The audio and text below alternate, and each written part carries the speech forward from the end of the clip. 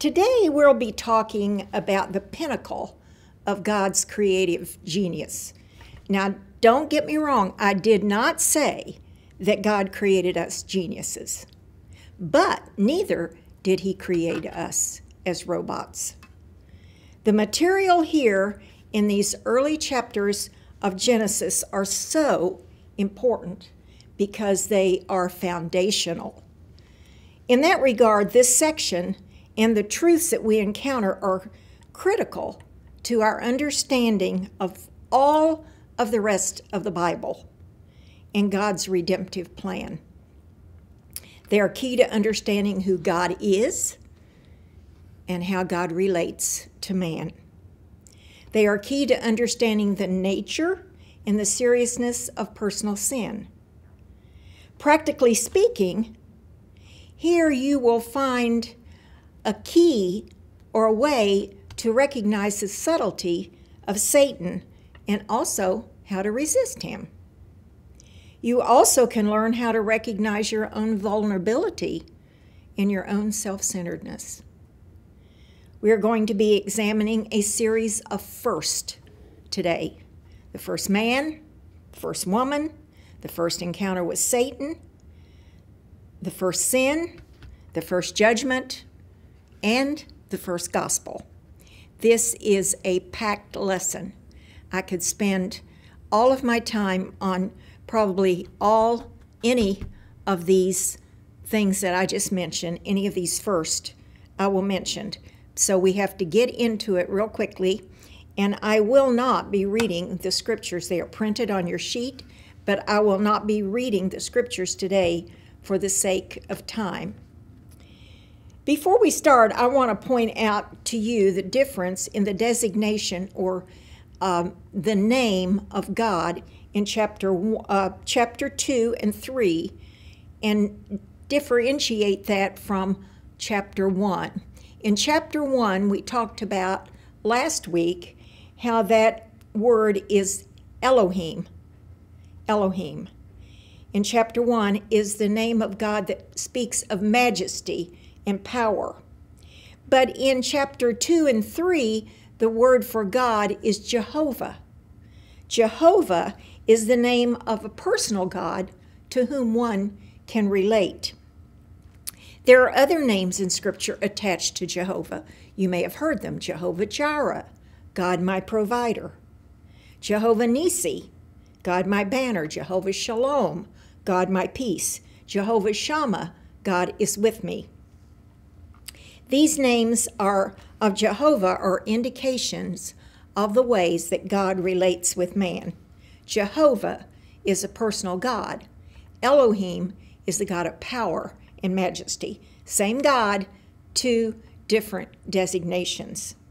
Whenever you see the word Lord in Scripture in all capital letters, L-O-R-D, all caps, is God, means God, Jehovah, God. Like Lord God means Jehovah, the personal God. Well, God created the first man, Adam, and it was an intimate creation.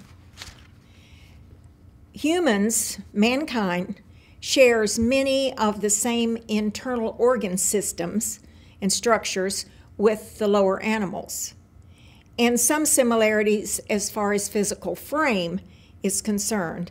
But there is a special sense that man is especially created by God. God indicated that this creation is special. He said, let us make man, how? In our own image. The creation of man is separated. It's separate from the creation of all other animals. They were created as a whole after their kind, whereas man's creation is individual and personal in the image of God. He first created the male in his image, and then the female from the male's body. And he was created by the touch of God. Touch of God. God formed man with his hands. This is distinct from all other things that he created. How? With his voice. He spoke them. This is a special creative work by God, intimate and personal. It was person-to-person creation. And then he breathed into him the breath of God. God gave him breath. When God created Adam, he breathed into his nostrils, his very own breath. This was CPR, if you want to think of it that way, that began the whole of mankind, the breath of God. The very breath that you have is from the breath of God. In a very real sense, when a baby takes that first breath when he's born and cries out, that's God breathing into him or her. How intimate and personal is the creation of mankind. And then he created him in God's image. What does that mean? Well, first of all, man has a soul or personality. He has reasoning intelligence, the ability to examine evidence, weigh possibilities, compare data, solve problems, appreciate thoughts and develop ideas, to understand and interpret languages, and on it goes. Even to understand iPhones and how to use them. These are functions of intelligence exclusive to man. Now, animals do have some intelligence. Some are more intelligent and can be trained more easily. Others are really dumb. They can communicate. They communicate with sounds like dolphins and whales and some other land animals do too. But the intelligence of mankind is on a different plane. Generally speaking, the intelligence of animals is based on the trainability of that particular animal. You say an animal is smart if they can be trained to do certain things. Mankind is a trainer. To train them, the mankind attempts to train an animal beyond what is instinctual to them. Animals operate on instinct when their intelligence is based on how much you can train them above what is instinctual behavior. Mankind has emotions. That's part of the personality. The Bible describes God as loving. It also speaks of God hating, delighting in his creation. God made man in his emotional image. And God gave man a free will. God's power of free will was imparted to man. Man chooses. This is a basic choice in our lives. To choose to obey God or disobey God. Man chooses to believe God or to doubt. Even when we deal with other individuals, we decide whether to believe that person or not, don't we? We make a choice to believe God's word or to listen to other voices.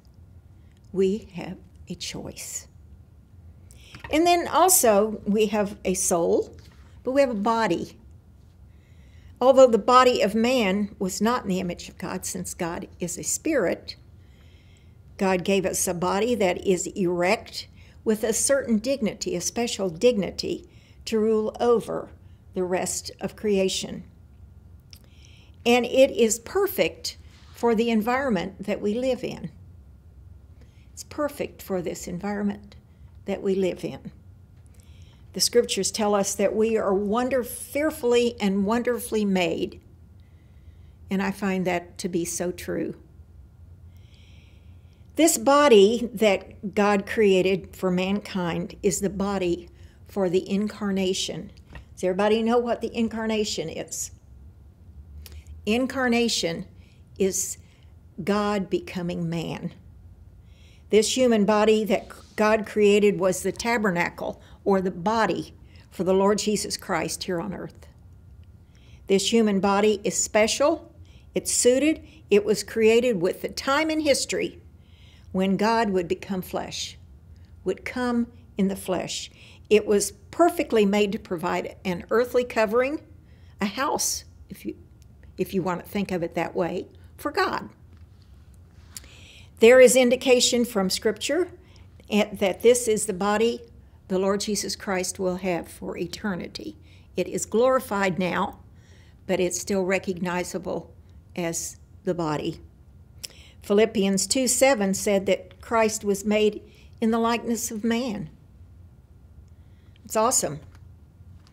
We were created in the likeness of God, and God came to the earth in the likeness of man.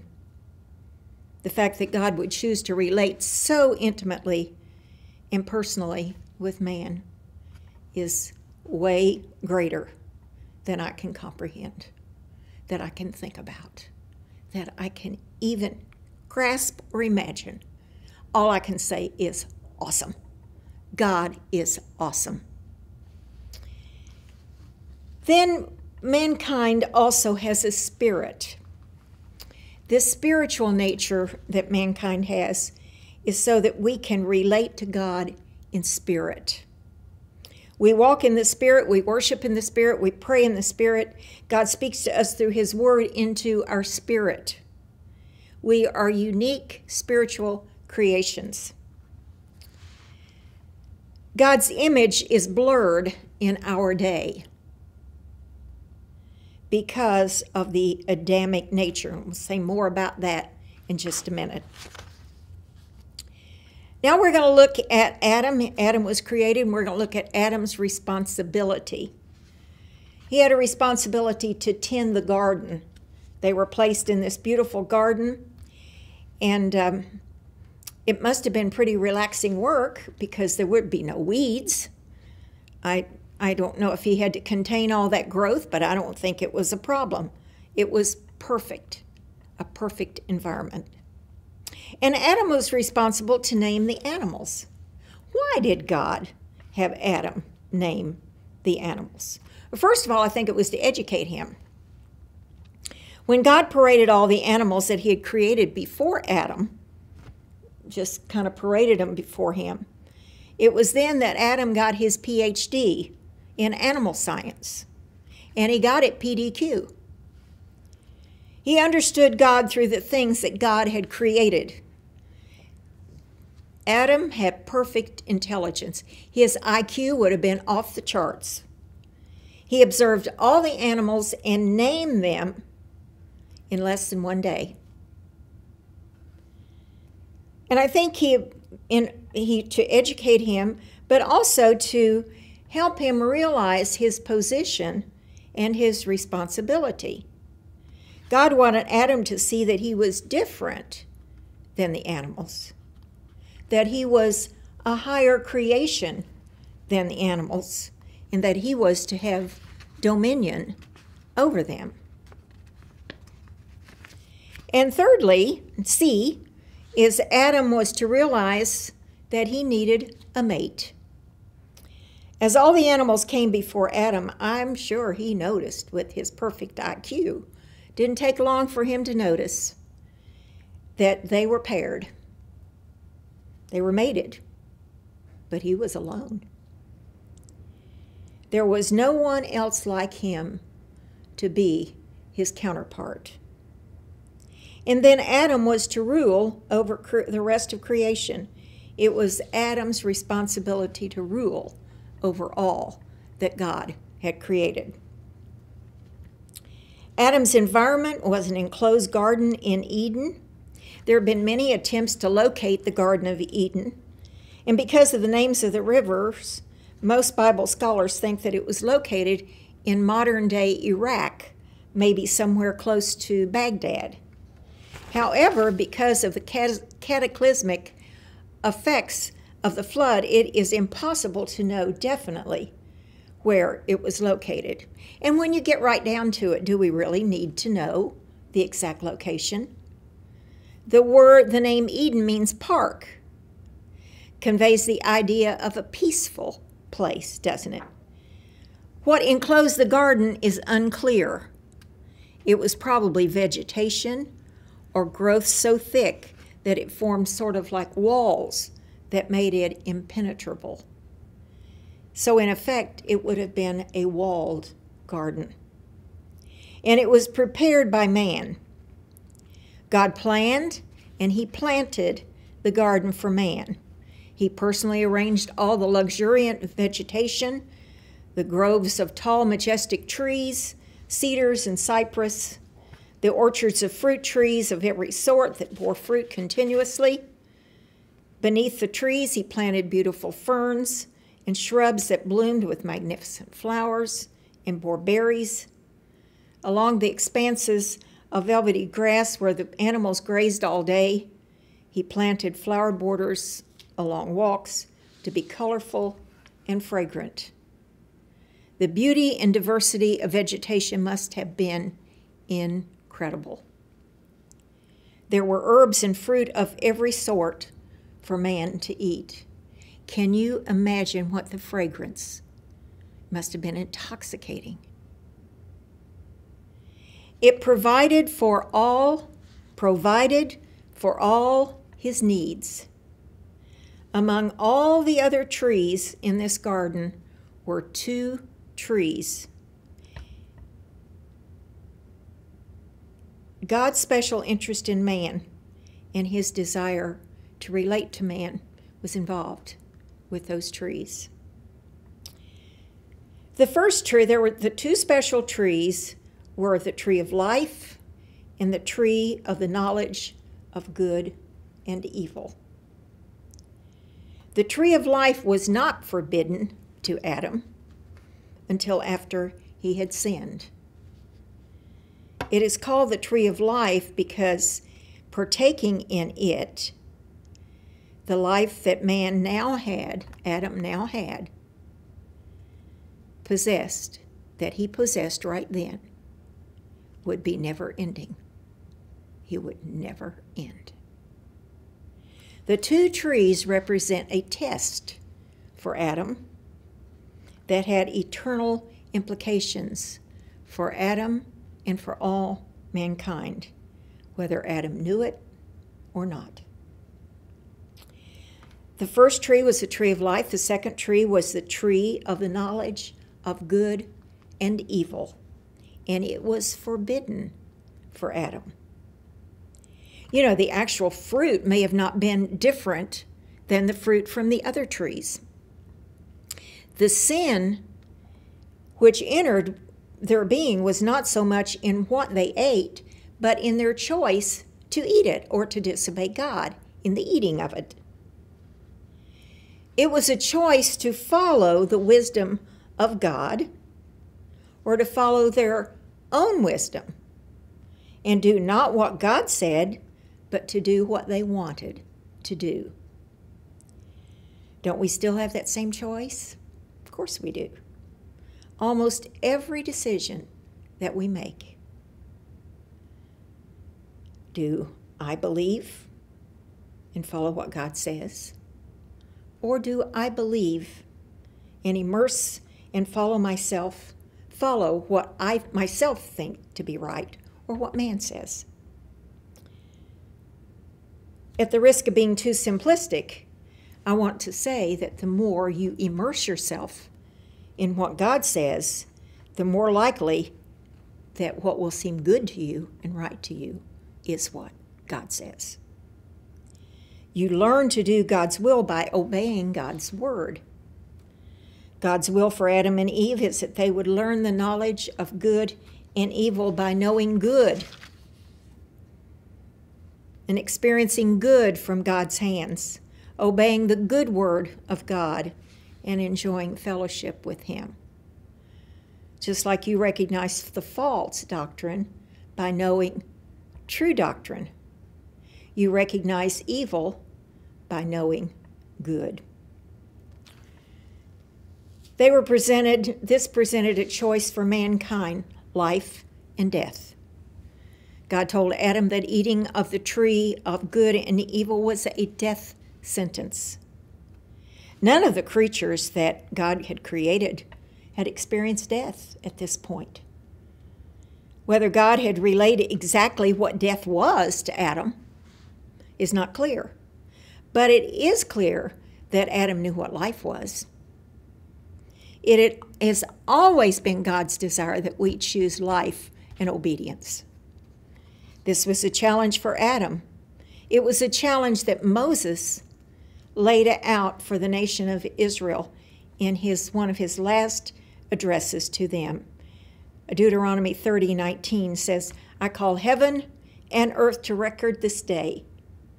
I have set before thee life and death, blessing and cursing. Therefore, choose life. Jesus said, I am the way, the truth, and the life. Believest thou this? Jesus says, choose life. Choose life through obedience. Have you chosen life? You were born with a death sentence. We were all born with a death sentence over our heads. When we believe, when we place our faith in Jesus Christ and what he did through his death and resurrection, we choose life. Have you chosen life?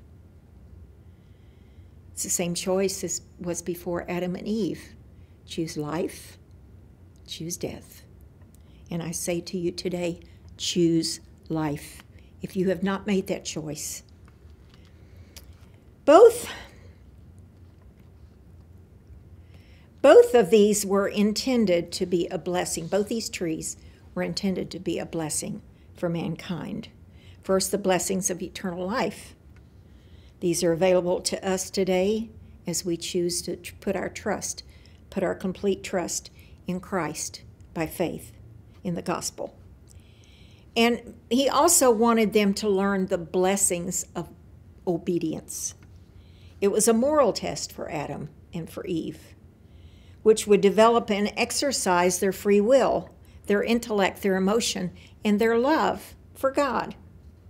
By choosing to not eat, they would exercise their free will for God by choosing to be subject to him, by obeying him.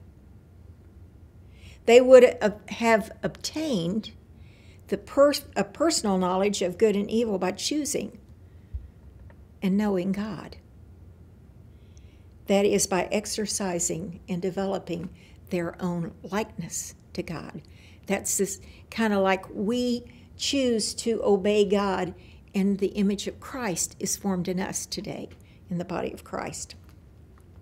Okay, so now we have the garden. We have the creation of Adam, and we have the garden, him in the garden, and the trees, and the test. And then God creates a woman, Eve. She was created for man. God saw all of his creation, and Adam alone had no companion of his kind. He was lonely. So Jehovah Jireh, the provider, provided a woman to complete the man. She was created from man. I've heard this many times, that she was created from man's side to walk beside him, not from his feet to be trod on by him, not from his head to be above him, but from his side to be his companion. She was created to be his counterpart, the other half of him, his helper and encourager and completer. She was formed from Adam's flesh, from his side, and they were one flesh. All right, now we have the garden, we have the test, we have the man, we have the woman. And now we have our first encounter with Satan. Who is Satan? First of all, Satan is created, a created angel. Lucifer, he was a beautiful creature who led the angelic worship in heaven. But pride led to his downfall. At some point, he was lifted up with pride and began a movement in heaven to overthrow God and to be God. He led a rebellion of the angels in heaven against God. He was cast out of heaven, and he recruited others to do the same, and they were cast out of heaven as well. His purpose is to oppose God and God's people. Satan is anti-God. What we see happening today to discredit God in the public forum is Satan's campaign. If you experience opposition, you know you're on the right track. If you stand for God in any way, you will be attacked.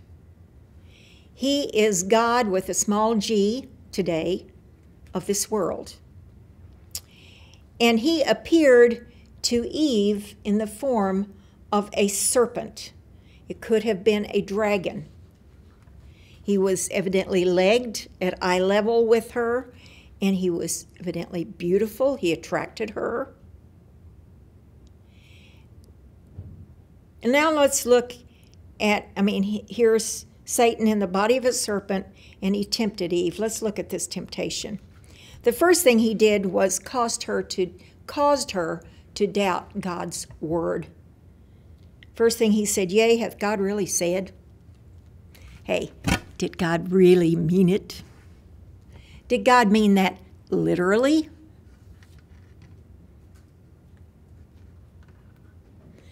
Number one attack today of Satan is to try to compromise God's word. Satan is still saying, yea, did God say? Did God really mean that literally? And this attack is evidenced by the various versions of Scripture, the paraphrases that are written by man. The attack on the first 3 chapters of Genesis that is everywhere. Can you take it literally? My son has a friend that he Facebooks with. I don't think he sees him anymore. He went to high school with him, but they Facebook. And this fella, I even forget his name right now. Kenny, I think is his name. But he's a Christian, says he's a Christian, but he doesn't believe the first 3 chapters of Genesis, literally. He believes they're myth, allegory, a story, sort of like the Greek mythology and Roman mythology. He says Adam is not a real person, that Adam is like a myth. So Satan has been successful, so successful in getting people to say, first 3 chapters of Genesis are myth. They're mythological. So Satan caused her to doubt God's word. The second thing he did was cause her to doubt God's love. God's love. It's like he was saying, if God really loved you, he wouldn't withhold a thing from you. He would withhold nothing from you. He turned her attention to the one thing out of all the garden, the very one thing that God had said you can't have. All that he gave him, he created for us, I wish I had it syndrome. Still exists today. All the blessings that God has given us, we disregard those. I wish I had that one thing. And then Eve perverted God's word. Eve perverts God's word. She misrepresented what God said. God told them to eat freely. When Eve talked to the serpent, she left that out. God told them not to eat of the tree. Eve said, we're not even to touch the tree, when she replied to Satan. Now here's some stern warnings for anybody. There's stern warnings in the Scripture not to add or subtract from the Word of God, and Eve did both. When we attempt to alter God's word to suit our situation, that puts us in dangerous territory. And it's done all the time. Then Satan puts this thought in her mind: you can disobey God and get away with it. God's going to look the other way. He really didn't mean to sound so stern. He didn't mean you would really die. Until now, death had no meaning for Adam and Eve.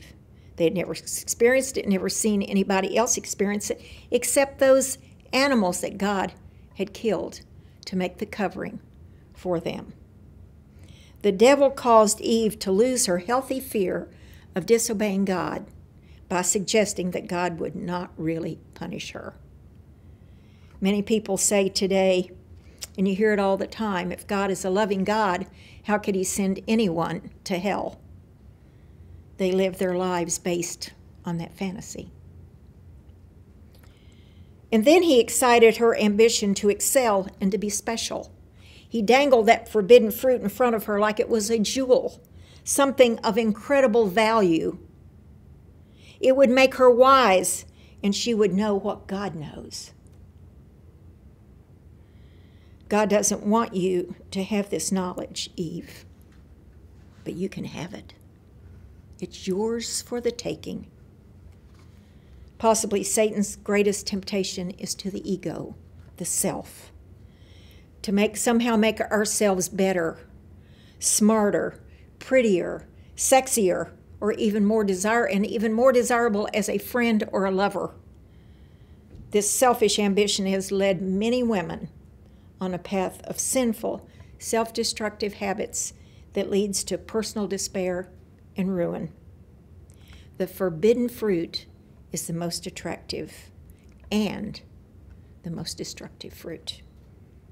And Eve ate that forbidden fruit.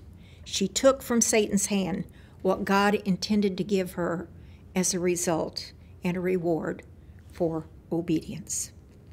And so we see the first sin.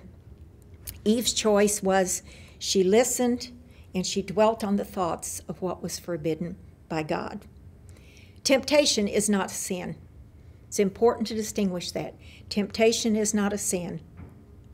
But when Satan or anybody else begins to question or compromise what God says, that's the time to skedaddle and get out of there. But Eve hung around, and she entertained in her mind what he was saying. Faith gave way to doubt when she turned over in her mind what he was saying. She got her mind involved, and he has her mind at that moment. Then she looked, and she chose to continually gaze on that was forbidden by God. She chose to concentrate on the thing that God forbid. She was blinded to all that God had given her, all the many blessings, and she put her full attention in the one thing that God had prohibited. When she continued to look longingly on what God had forbidden, she sinned in her heart. So he had her mind, he had her heart. She took possession of what was forbidden by God from Satan's hand. Satan had her will. She tasted and took into her body what was forbidden by God. She sinned in her body. Satan had her body. Isn't it interesting? He first appealed to her ego. She became self-centered. What I want to become. Satan elevated her pride. He said, you're going to be special. You're going to be special. You're going to know what God knows. So now Satan has her mind, her heart, her will, and now her body. And then she gave the thing that God forbid to someone else. She gave it to Adam. It's been said that no one ever sins alone. Personal sin always has an effect on those who are closest to us. So Adam also partook of the thing forbidden by God. Adam's choice, Satan did not tempt Adam. Satan did not tempt Adam. He let Eve do it. She gave to Adam, Satan turned Eve into the seducer. Adam was not deceived. He sinned with his eyes wide open. Now, it is possible that when he saw the woman whom he loved in her fallen condition, and knowing there was no way to reverse or to restore her innocence, he deliberately stooped down to where she was to become like her. And in this case, Adam's sin was more serious than Eve's. He followed his heart into sin. He loved Eve more than he loved God. So Adam partook of the fruit. He was the responsible party. He had failed to protect his wife and to lead her. 1 Timothy 2:14 said Adam was not deceived, but the woman being deceived was in the transgression. Now we're going to look at the unity of the human race. All humans are descended from Adam physically.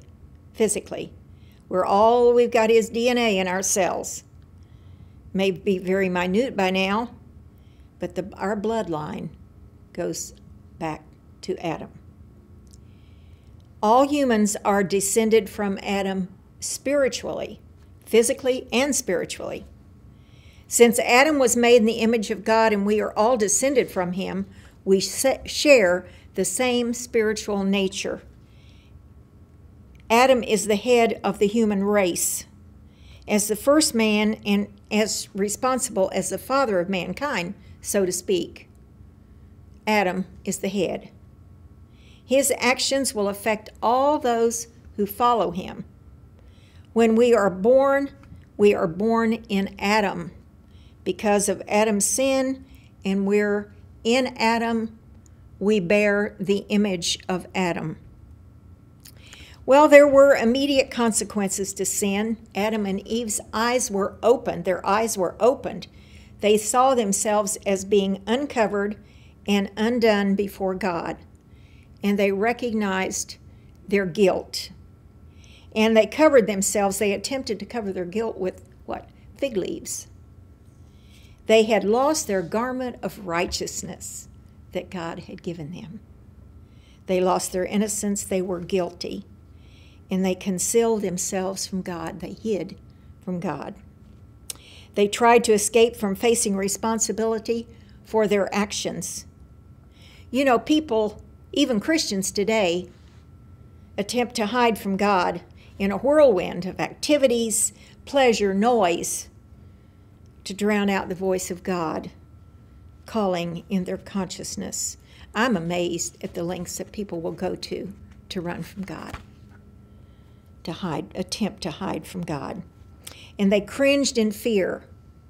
Sin brought a sense of insecurity to them. But they refused to accept responsibility for their actions. It's interesting, Adam blamed Eve and God. He said, "This is the woman you gave me." And Eve, of course, blamed the serpent. Today, people blame their parents, their background, their doting parents, or their absent parents, or their neglected parents.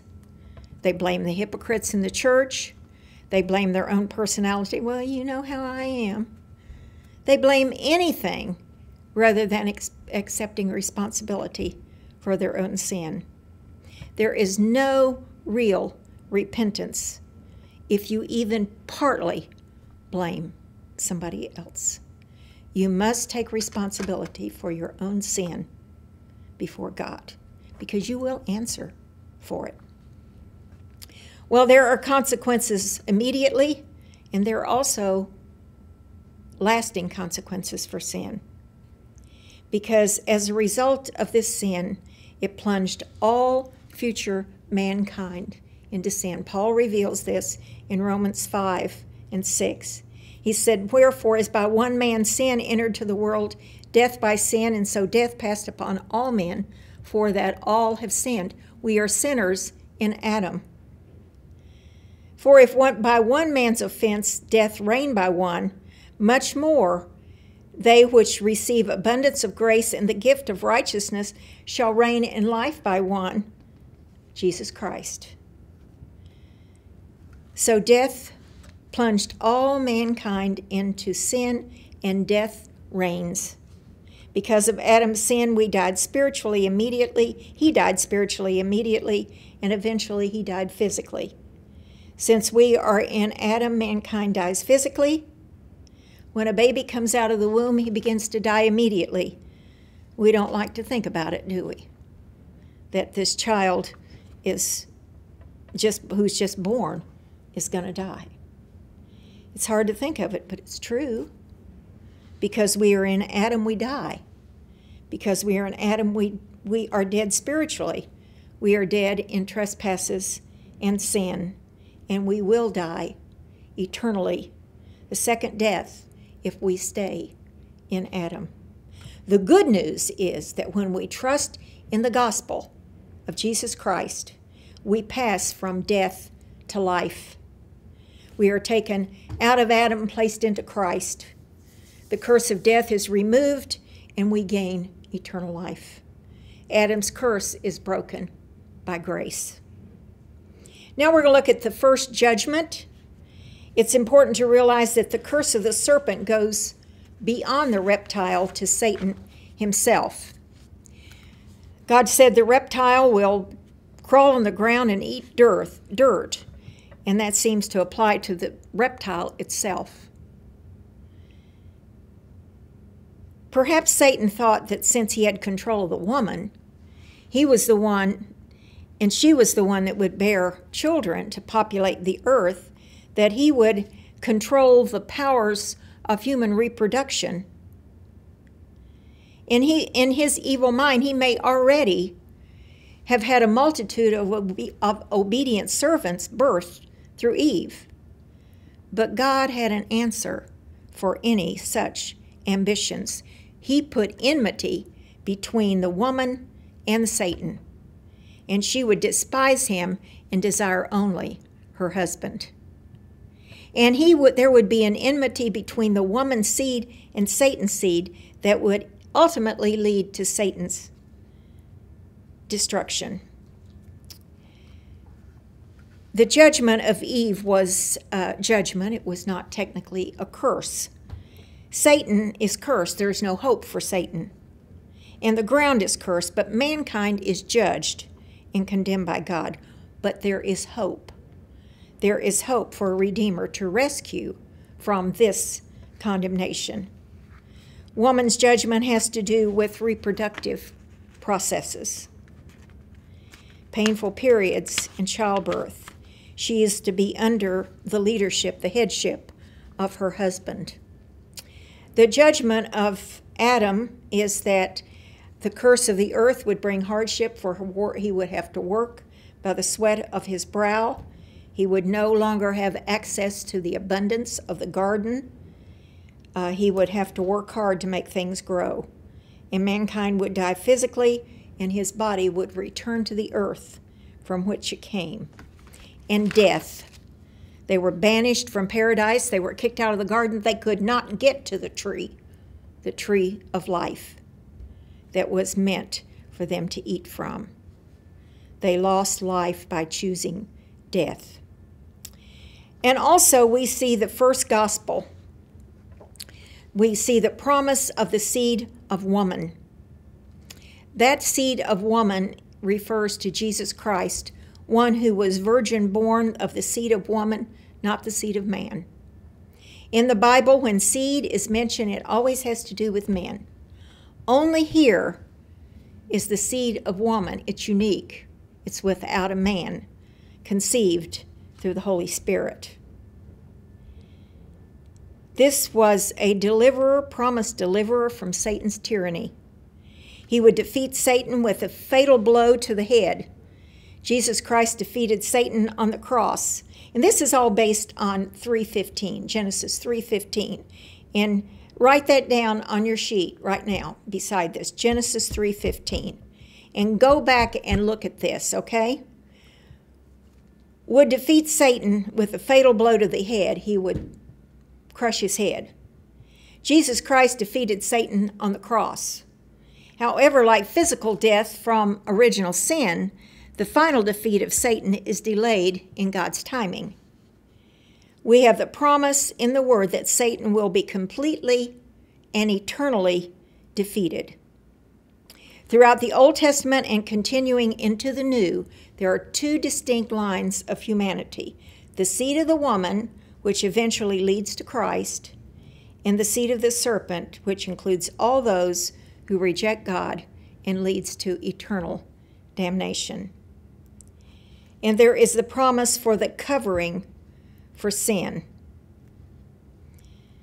The shabby attempts by this couple, Adam and Eve, to cover their own sins was replaced by God, who shed animal blood and made coverings for them.